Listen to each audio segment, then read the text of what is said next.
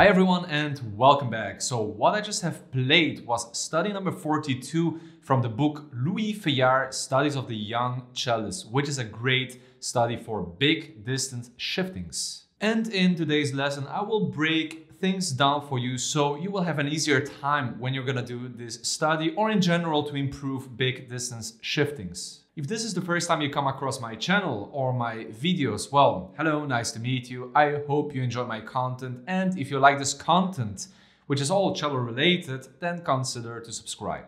Now, let's go and see what I have to say over here. To start with, a very common mistake that I see in people when they are doing shiftings is that they are insecure and they are searching the note that they want to reach.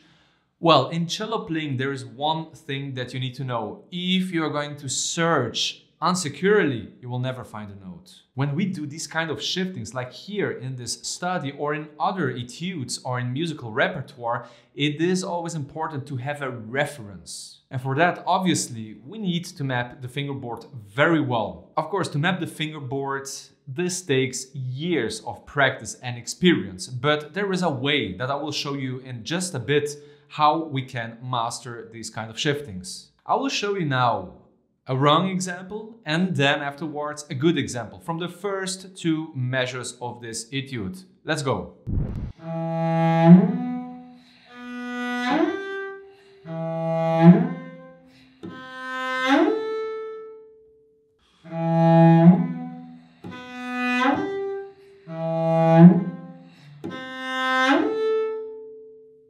Well, I hope that you have heard the difference, because to have a reference when you shift, it's very important, because like that you're gonna get clean, stable shiftings. So I really don't recommend that you slide with the finger just like that. No, instead of that, I'm gonna show you now a quick step-by-step guide how we can find these references and how we can practice to get these clean, stable shiftings. Let's do this.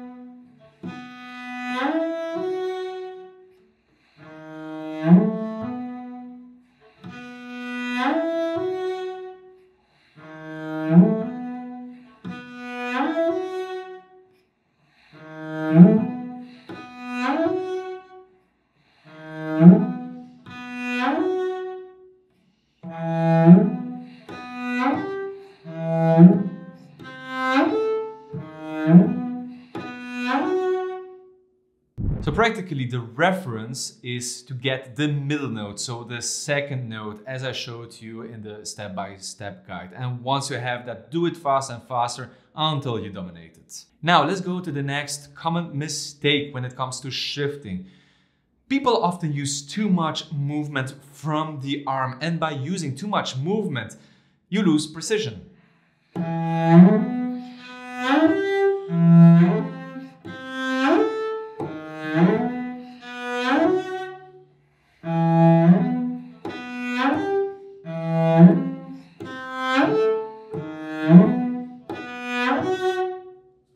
I hope that you could see the difference between the two examples that I just showed. So the first example, I was really moving a lot with my arm, and incredibly enough, many people do that. They move too much with their arm, and when you do that, you lose precision, as I mentioned before. Now instead, open up, because by opening up your arm, you're gonna have much more precision. Believe it or not, but it's like this. You just need to try it out. You need to explore it. It just needs time. So discover it. It's gonna really help you. So see, I just moved that part over here.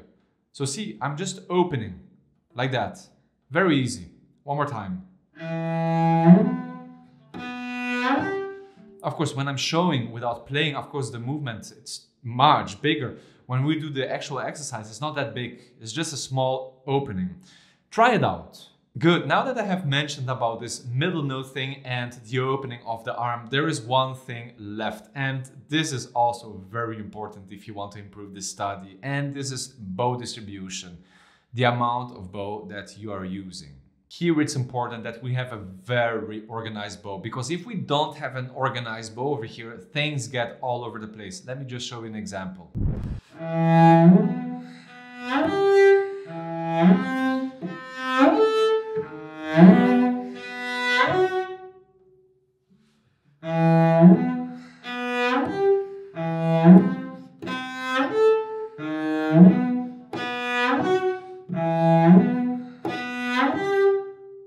Again, you probably could hear the difference in the sound, right? So it's important that we use a very organized bow. So how I suggest you to practice this is to do this by parts. So we take the first two notes, we stop, then we do the next two notes, and so on. Let me just show you. Now we stop. Stop. Make sure that you divide equally, more or less.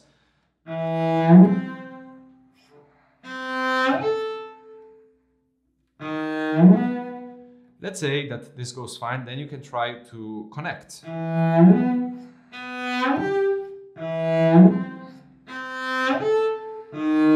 What you can do as well is just to play the notes without the breaks. So we can just try to slur.